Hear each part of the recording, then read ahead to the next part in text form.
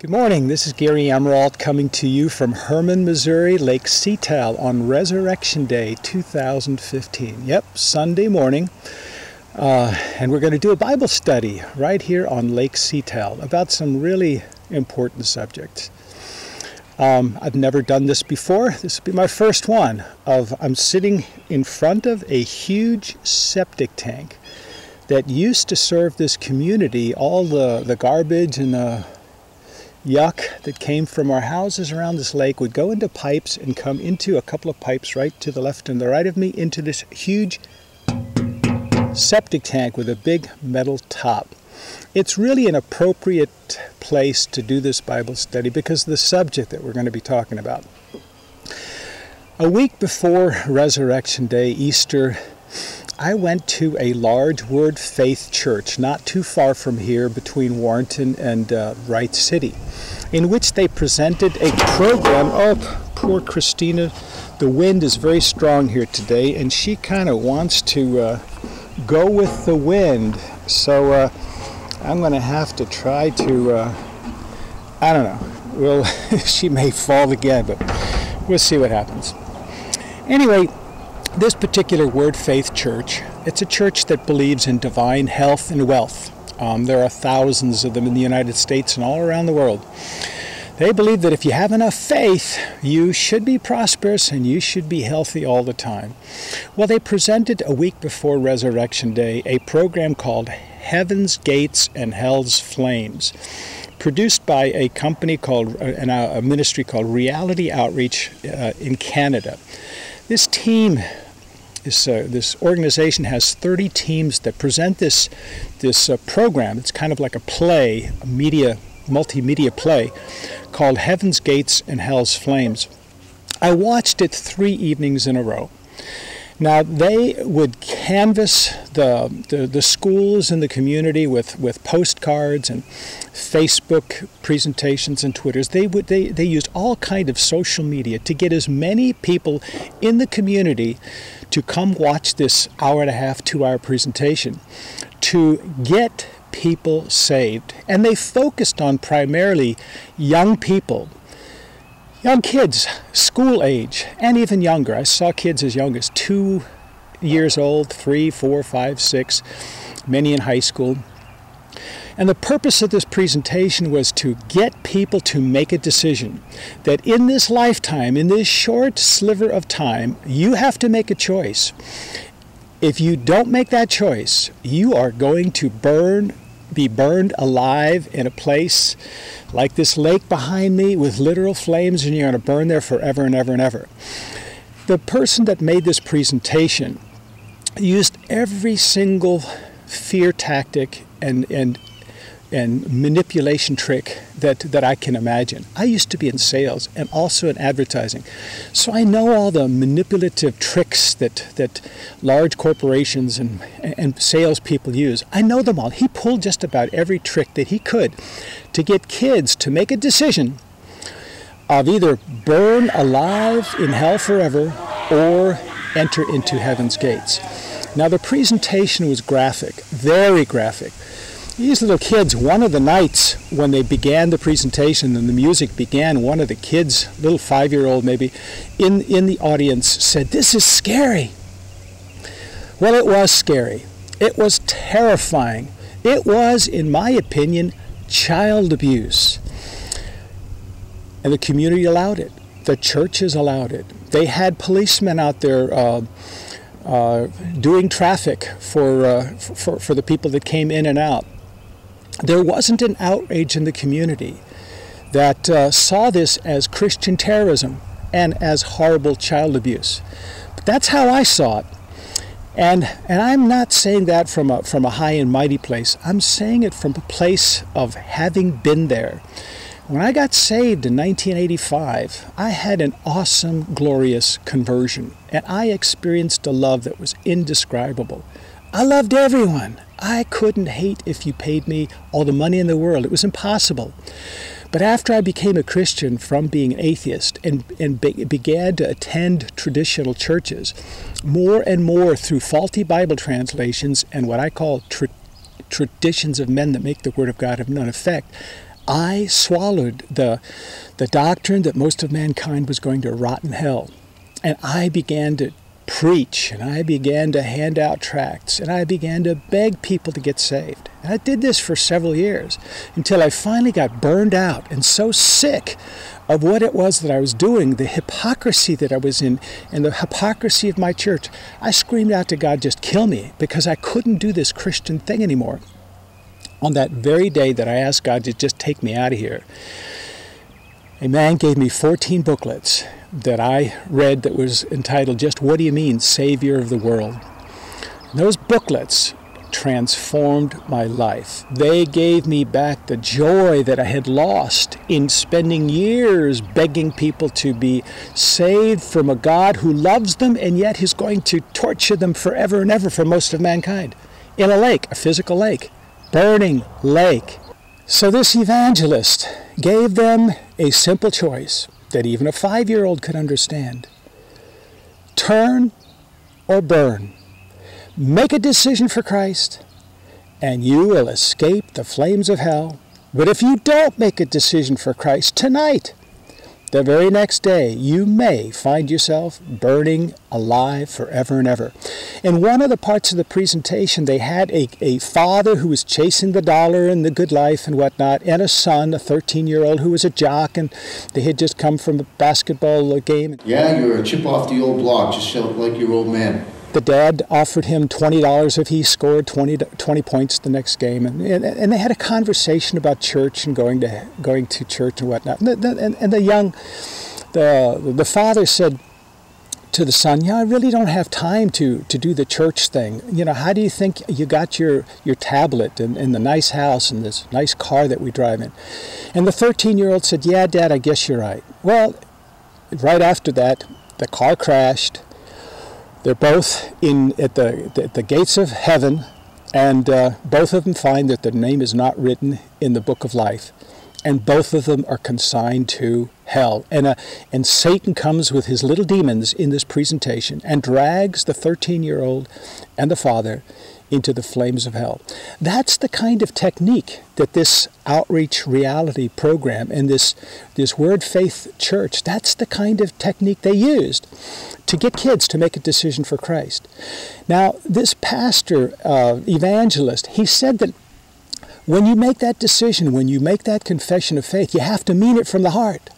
If you don't mean it from the heart, it doesn't count.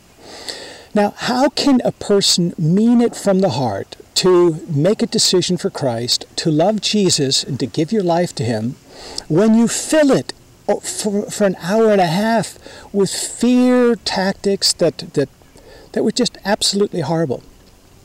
Children should not have been exposed to this thing, and yet parents gladly and pastors gladly brought their kids to this horrible, horrible event. So when they made this presentation, the evangelist, it was his responsibility to get as many people to come forward as possible. And he used every trick in the book to get people who were just wavering to come forward. I won't go into all the details of the tricks that he used, but ultimately he said, if you make your decision, if you come forward and accept Jesus today, you have eternal life. Now, this particular evangelist and his organization, Outreach Reality, teaches a doctrine called eternal security, once saved. That once saved, always saved. That once a person makes the decision and they mean it from the heart, they're guaranteed eternal life. But you know what? The church that hired this man to come to make that presentation, that church did not teach eternal security. That teach had a list of things that you needed to do to stay right, to be sanctified, to stay saved. So here we have an evangelist guaranteeing eternal life, presented by a church that believes you can lose your salvation. This is called hypocrisy. It's worse than hypocrisy. It's called an outright, blatant lie. Now, I don't know which one is the greatest liar, whether the evangelist knew that he was teaching eternal security and was unaware that this particular church taught that you can lose your salvation, or whether the pastor who had this church, knowing that they taught that you can lose your salvation, that it was to his advantage to have an evangelist come that guaranteed eternal security. I don't know who's the biggest liar or who's the biggest hypocrite in this, but it stinks. Now, I'm in front of a septic tank, and that's why I made this presentation in front of this huge septic tank. That doctrine, the thing that I saw on 3 nights in a row, not too far from here, that whole presentation stank, and it belongs. The teaching that was in that church, it belongs in the sewer. Now, in that presentation, they had several different scenes, and I counted who went to hell and who went to heaven.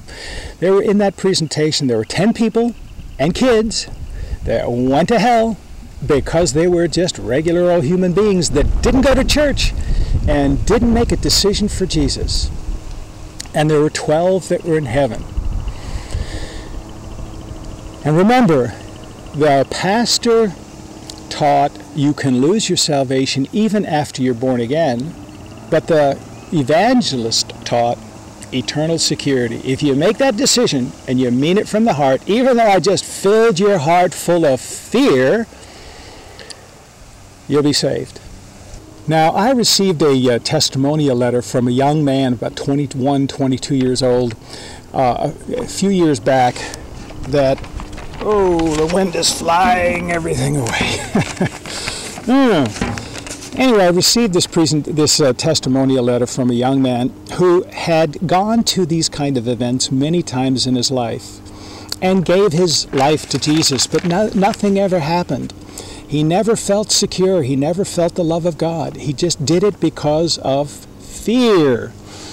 Anyway, one day he stumbles into our website and he reads a thing that we have on the tentmaker.org website called the Hell Test. And he read a bunch of questions that I encourage you right now, whoever is watching this, go to tentmaker.org and look up the Hell Test and look at the questions there and ask those questions of yourself and see what happens. Here's this young man's testimonial. And it was about that time that I found my way to Tentmaker, and specifically to the page entitled The Hell Test. Many of the questions there were ones I had already asked, but I remembered that there were 2 verses that I had not focused on before I found, which were Romans 5:18 and Luke 15. I remember that I began crying slightly when I read those, because I felt as though I was reading about myself, that I was the lost sheep whom Jesus had found. Yet despite the similarities of the feeling to the feeling that the evangelical Christians told me that I should feel when I accepted Jesus as my Lord and Savior, I could feel there was something fundamentally different, and it didn't take me very long to recognize what it was. Please, dear viewer here, listen to this very carefully. It's so important. He says, had I been saved as those fundamentalist Christians wanted, I would have felt overwhelming guilt and concern for all the unsaved around me. At that moment, however, all I could do was feel an overwhelming sense of joy. Joy that God loves not only me, but my family and friends and the entire world, and that I ought not to fear that I would never see them again after I die, but instead rejoice that not one human being will be denied the saving grace of God's love for His creation. Indeed, it was quite possibly the irony of ironies. I had been told for much of my life that I was going to eternal hell and that I needed to accept Jesus as my Lord and Savior right now, or else I would burn for all eternity. Yet that idea was precisely what prevented me from doing so. And now that I have become absolutely convinced that I do not need to pledge my life to God in order to escape eternal hell, all of a sudden I wanted to. All of a sudden he wanted to. I remember after reading Luke 15 that all I could do was close my eyes and thank God again and again. I wasn't even sure what I was thanking him for, whether it was for the knowledge that I had newly acquired, or whether it was for the gift of life, or whether it was for something entirely different. But I knew I was very thankful. And I knew that I wanted to devote my life to him because for the first time in my life, I was absolutely certain that he was a just God, a God who would not allow his creation to suffer eternally, a God who was truly deserving of worship. And let me close by saying that I'm very thankful to you as well for giving me finally the resources I needed to cement in my mind the firm belief that Jesus did save the entire world just like he said he would, and that God is a kind Father who ought to be loved, not an abusive Father who ought to be feared. So my precious friend out there who's watching this video, God is love, a love that never fails, a love that you can put your trust and hope in, that your friends, your family, even your enemies will ultimately be drawn into the loving arms of Jesus Christ. We call it the victorious gospel of Jesus Christ. Paul called it the glorious gospel. Please visit tentmaker.org, visit the Scholars Corner section, visit the Hell Test, and come to the place of being certain that you have a Father in heaven who is wise enough, powerful enough, and loving enough to draw all mankind to himself. The teaching that most of mankind is going to rot in hell is a lie. It's probably Satan's greatest lie. That lie, it's between your ears, needs to be removed and put into this septic tank. And if you believe in eternal death, conditional immortality, that God doesn't keep people alive and burn them forever and ever, he just puts them in a lake like this in the back and just annihilates them like Hitler annihilated people. That teaching, eternal death, conditional immortality, it belongs in the septic tank too. I've got a bunch of dogs out here that are howling right now, and they're amening, they're saying yes. Yep. You know, dogs in the Bible were the Gentiles. The Jews, the chosen people, they put themselves above the rest of the world. They were chosen, everybody else was a second class. Well, the dogs, Jesus' best friend, the dogs, they will enter into heaven before the self-righteous ones, the people that think they're a little bit better than everybody else. The prostitutes and the street centers and the drunks, they will enter heaven before the Pharisees, before the self-righteous. But even the Pharisee, even the self-righteous, even the hypocrite will eventually find their beings in the loving arms of the Savior of the world, Jesus Christ. Amen.